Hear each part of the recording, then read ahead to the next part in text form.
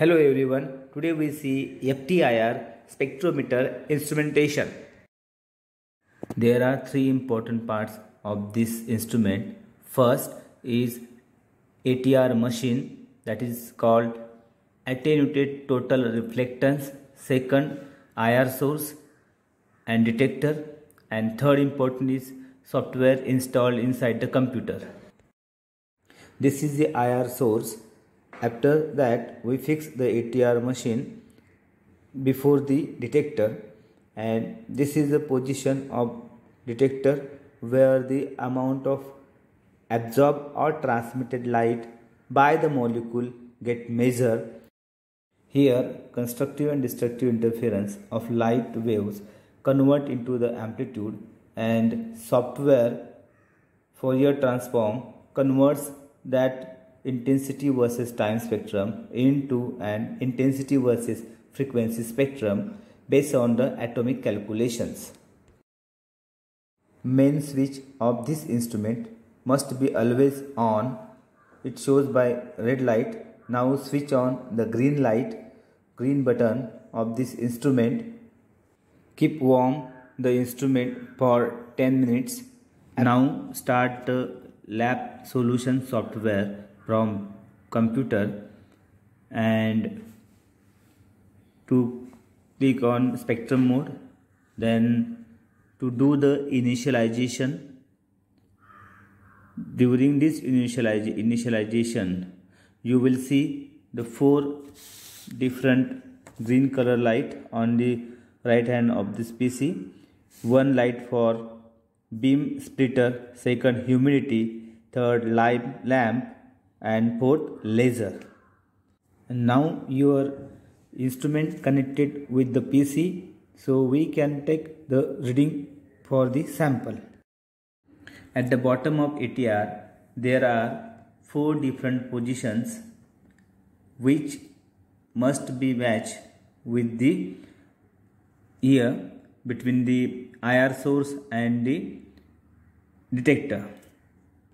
Match all the positions very well, and revolve that knob inside the ATR mode so that the ATR mode will not disturb from their original position. Few micron area of the sample reflect the IR towards the detector. This is a hand clutch to apply pressure and a robust diamond ATR crystal. At the surface of this crystal, we place the sample for the analysis. Before taking any reading, clean the sample platform very well with the help of isopropyl alcohol or ethanol, so that any impurities can be removed. Unwind the knob and loose the screw very well, and remove the impurities from that point also. Now take the background signal of the instrument to avoid the unwanted signal during the sample measurement. Clean the spatula with isopropyl alcohol very well to remove all impurities. Now we are taking the butylated hydroxy toluene for the demonstration of this instrument. So to place the sample on the surface of diamond area, where it is at the center of this sample platform, cover that diamond area very well, so we will get the maximum signal and good reading.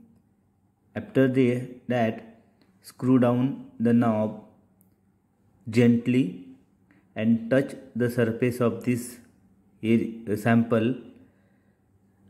On screen of computer, open the measure window,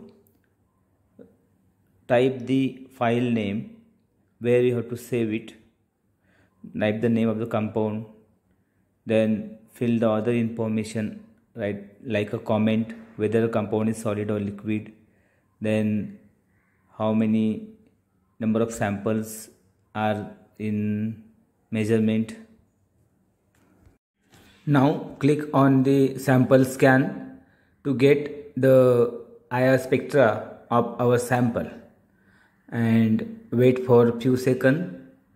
After a few seconds, we will observe such type of IR spectrum on our screen.